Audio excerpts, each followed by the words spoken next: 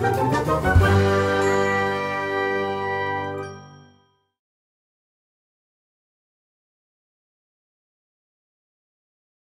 everyone, before I start I would like to apologize for the quality of the first part of the video.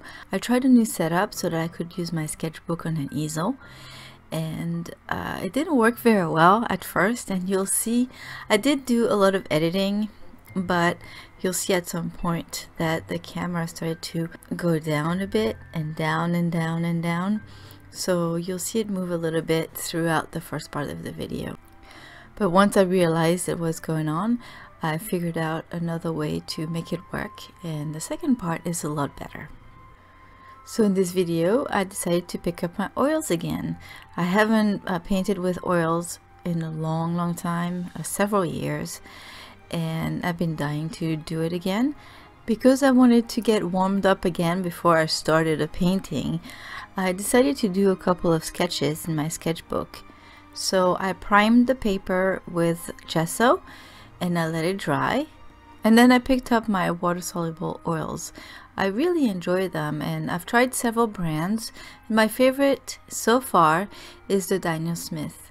They really work like traditional oils. So I did two sketches. The first one I wanted to do it just monochromatics, so just a black and white sketch basically. I used a black, a white, and a blue so it wouldn't be too black and white, and I just mixed my grays that way. And the reason why I did that again is because I haven't used oils in such a long time. I just wanted to ease myself back into them. And I also wanted to try two different methods. So the difference between water-soluble oils and the regular, more traditional oils is that the paint molecules were modified so that you could actually use water as a medium and a solvent as well. So you can clean up your brushes with water, and then you can thin your oils with water as well. So you basically can use it like acrylic paint or watercolors. So for the top painting, I only used water with the paint, and I just put a little bit of water on my palette and I thinned down my paint with it. It works very well. It really is just as if you were using a medium or linseed oil or whatever you use with your oils usually. The texture was still very creamy and it worked really well.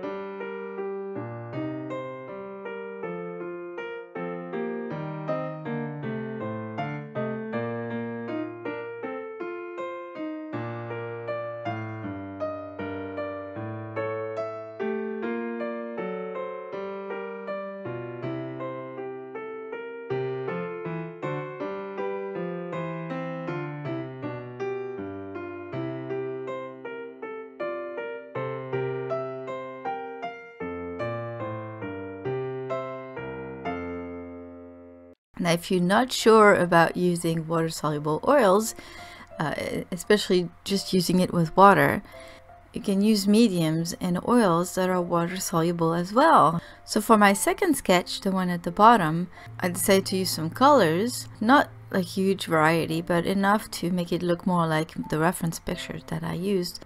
And it's the same reference picture that I used for both sketches. I still use water to clean up my brushes. I use the water as the solvent, and then I use some water-soluble linseed oil. So I put a little bit on my palette, and that's how I started mixing my paint.